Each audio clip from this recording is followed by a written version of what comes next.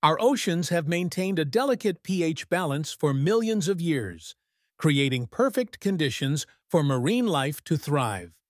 When excess carbon dioxide from the atmosphere dissolves into seawater, it triggers a chemical reaction that increases ocean acidity. This rising acidity makes it harder for coral reefs and shellfish to build their protective calcium carbonate structures.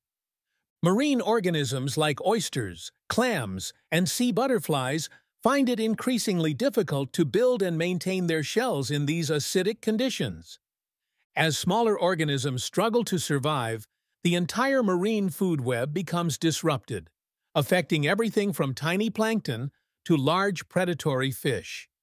Scientists have observed that ocean acidity has increased by 30% since the Industrial Revolution. Some of our planet's most valuable marine ecosystems are now at risk of collapse due to this chemical change.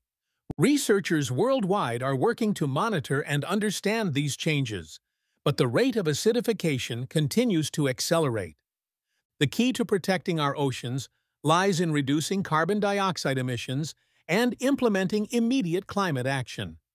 Through global cooperation and conservation efforts, we can help preserve the delicate balance of our ocean ecosystems for future generations.